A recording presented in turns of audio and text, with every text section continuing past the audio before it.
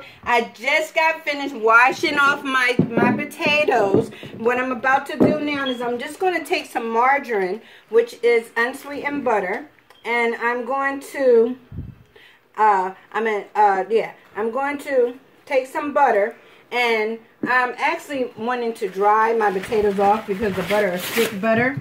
So I'm trying to do this video as quickly as I can because my time is running out, and I'm going to have to put it on charge and start all over again waiting to put this video out. I think my daughter's already uploaded something to this video, so I want to finish it all. So this is what I'm telling you guys. You're really supposed to take paper towel. I'm trying to do it as quickly as I can. Dry the paper towel. I'm going to dry the potatoes off. Now remember, this is crock-pot cooking, so that means that I'm going to put these potatoes in the crock-pot whole like this, and it's going to be there for at least 4 to 5 hours. I will check it in the next 2 hours or so to see how everything is going.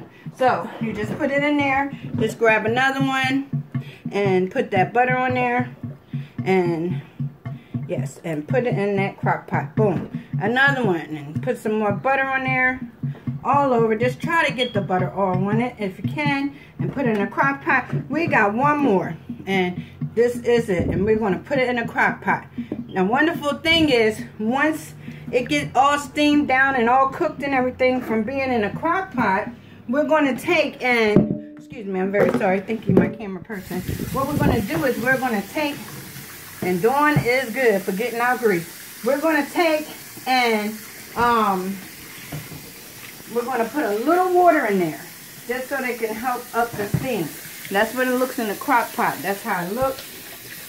Now we're going to crock pot number 2. Okay? Now we're going to crock pot number 2.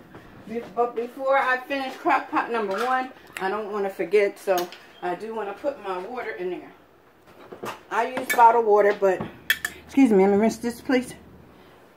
Thank you. Alrighty. I use bottled water, but other people may use other kind of water. So I'll just put this in there for right now and let it simmer up. Let it steam up. And I'll come back and check it because it's basically doing a steam.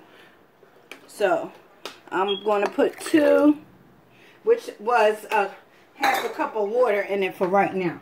Because I want that water to start getting really, really hot before I add any more. So that one is done for right now, and I'll be back to show you the rest of the stuff on that. Now we're going to do the second one. The second one will be, this is the hottest one, so I'm going to put the meat in this one. And the second one, I'm going to bring my meat over, and this is, bear with me please, I have to rinse my plates off, and then I have to dry it off because I don't want water on my meat. So the second plate will have the meat. Now this is the meat. I cut it in half in a pan because I'm going to continue to fry this piece, and we're going to eat that piece first for dinner. This piece right here is going to be meals for tomorrow because everything I'm putting in here in a crock pot. You see how wonderful that fits in there? Oh my goodness. Now you put the meat in there.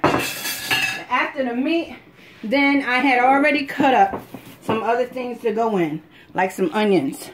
Throw some onions in there. Some more onions in there, which is really, really good.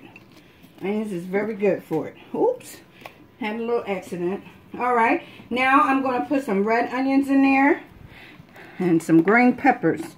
Red onions and green peppers. I'm trying to do this fast. I'm sorry, you guys. I'm trying to do it fast because for the simple fact that I don't have that much time on my crock pot, and I'm gonna put two little cloves of garlic in there.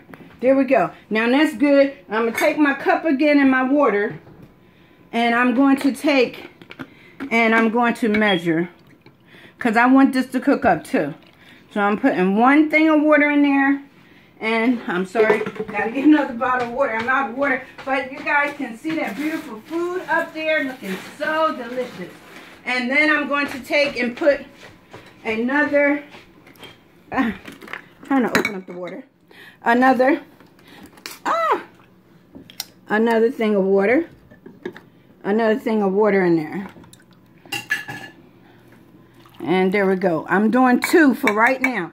And I want that to cook on down. And not on top of that, I told you guys, we do have to put just a little bit of butter in there. So I'm going to put my butter in there now. 2 little slices of butter. Just for right now to get it started. One last thing, I love me some pepper so much. I know I put pepper on the thing, but I got to spread me a little pepper on top. And there you go, put the top on it, bam. The next one we're doing is the collard greens. We're going to start off right away. Doing the collard greens right away. We're going to start off right away putting some butter on there. Some butter in there, bam. Then we're going to take and we're going to put all the rest of the vegetables. Put them vegetables on in there. Yes. And then we're going to take and we're going to put the collard greens and the other things, other greens that we got in there as well. And there go them collard greens. These collard greens came from out of my garden, you guys. It's getting more and more and more, but I'll be eating